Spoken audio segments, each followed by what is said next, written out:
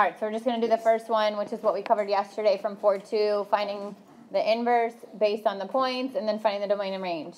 So the relation consists of the following points and the segments drawn between them. Find the coordinates, domain, and range of the inverse. So I'm actually going to graph it down there on the bottom.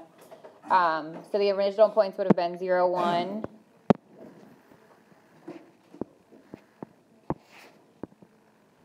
3, 2,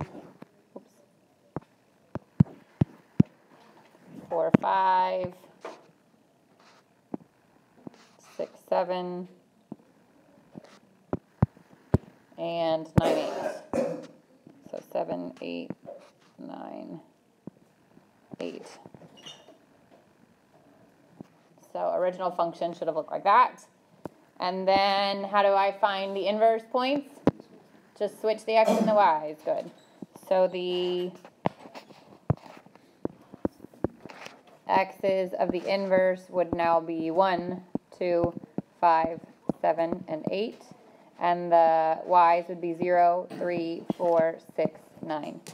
So now if I graph that, 1, 0, 2, 3, 5, 4, 7, 6, and 8, 7, 8, 9.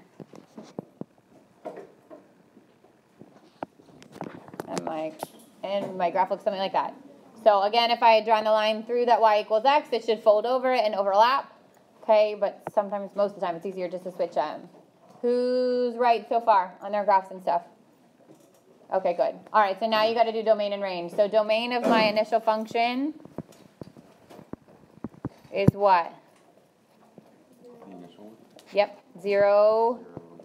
Good, 0 to 9. So the x values go 0 to 9. And then the range? 1 to 8. Good. 1 to 8. And then we just switch it for my inverse, right? So the range becomes the domain becomes the range. The domain is 1 less than or equal to x, which is less than or equal to 8. And the range, 0 less than or equal to y, which is less than or equal to 9. Easy stuff, right? Any questions on what we learned yesterday? Okay, so we're going to do the notes for 4 to here, okay? So this is how you find the inverse of a relation and a function if you're given the equation. So one thing is you want to note the notation changes. So if I'm calling the initial function f of x, then the inverse is labeled as f negative 1 of x. So that's how you distinguish the difference between the original and the inverse. And then it's just step-by-step process. The first thing you're going to do is plug in y for f of x. So you're simply just replacing f of x with y. And then you are going to switch the x and the y, just like we just did with the points we're going to do with the variables. So the y becomes the x becomes the y. And then you want to solve for the new y, so you want that new y to be isolated. And then the last step is to take the y and replace it with how we show notation for the inverse function, which is f negative 1 of x.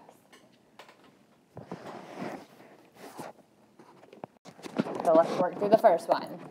So find the inverse of the function.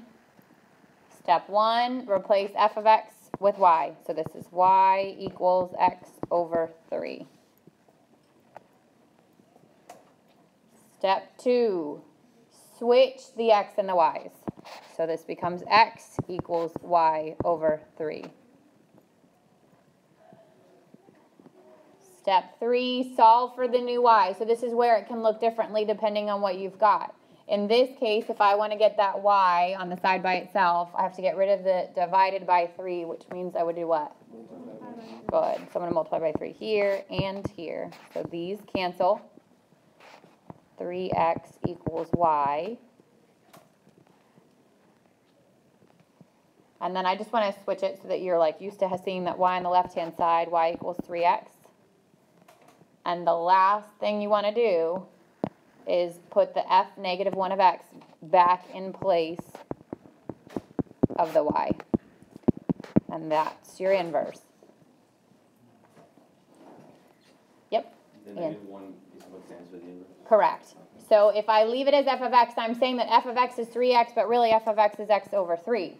So you want to make sure that you're noting that this is not the original, this is my inverse, and that's how you do it. You do f negative 1 of x.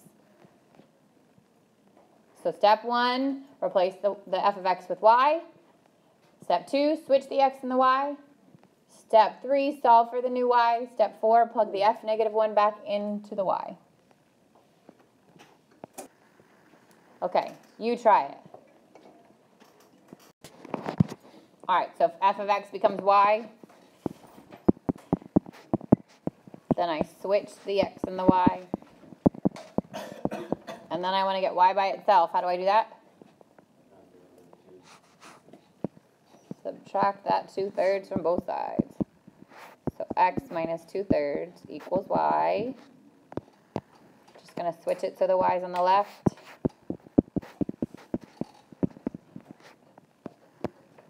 And then f negative 1 of x equals x minus 2/3. Raise your hand if you got it right. Good. Questions if you didn't? Yep. Nope. So it depends on what it looks like. If that, like, 2 was attached to the x, then I'm going to have to, like, subtract the 3 and then divide by 2. But if it's something that's totally separate from it, you just want to get it. The whole goal is to get the new y by itself. And then once it's by itself, you're good. Yeah, absolutely. Okay, so I'll tell you there's actually more than one way to do this, like the actual process, but your answers should be the same. So first step is the same for everybody, right? Y equals 3x minus 7. Second step's the same. Switch them. And then how you approach this next step could be 2 different ways. What's one way to do it?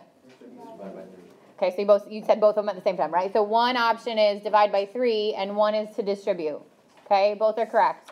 So if I wanted to divide by 3 and get rid of it right away, I could, and I end up with x over 3 equals y minus 7, because these would cancel.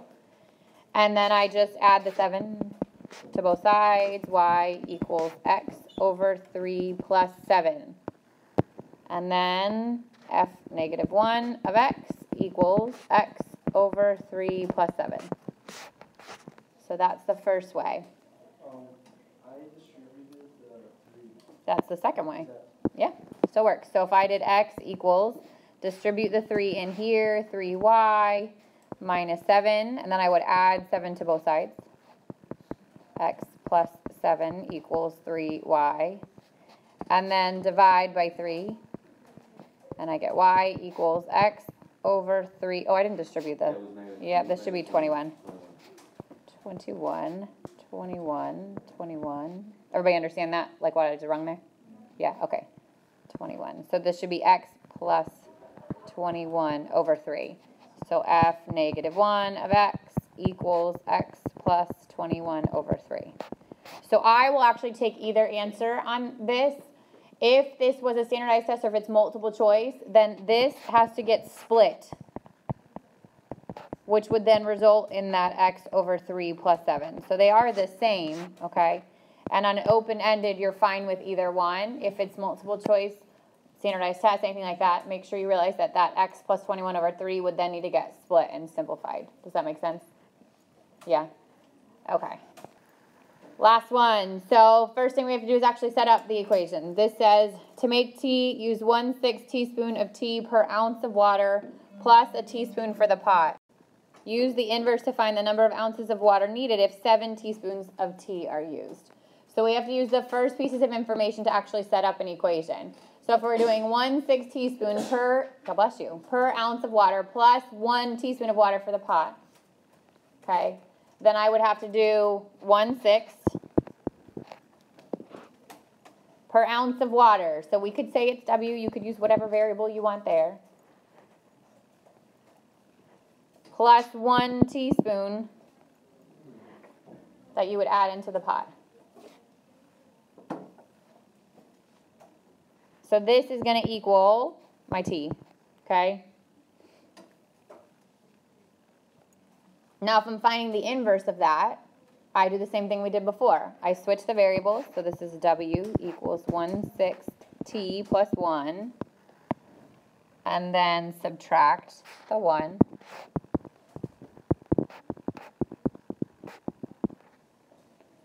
And how do I get 1/6t to be just t? Good, multiply by 6 on both sides.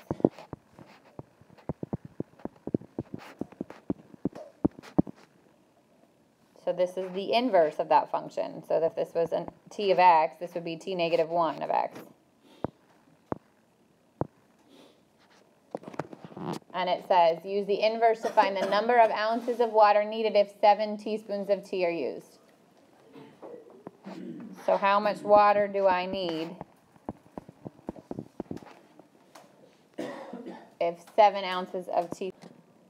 Okay, so once we find the inverse, right? So we're saying that this is, not here, we're saying this is the inverse, which could have been 6w minus 6 equals t as well. Like we could have distributed that. But when it wants you to plug back in, we have literally swapped these variables. We have said the t is now the water and the water is now the t. So if it says to find the number of ounces of water needed if 7 teaspoons of tea are used, we actually have to plug that 7 in the place of the water. So I would do 6 times 7 minus 1 equals t. And then 6 times 6 equals t. And t equals 36. That makes much more sense. Okay, so typically when you're solving, you're fine. When we haven't switched the variables, but this time we actually said that the w became the t and the t became the w, which is why we'd need to switch it. Does that make sense? Yeah? Okay.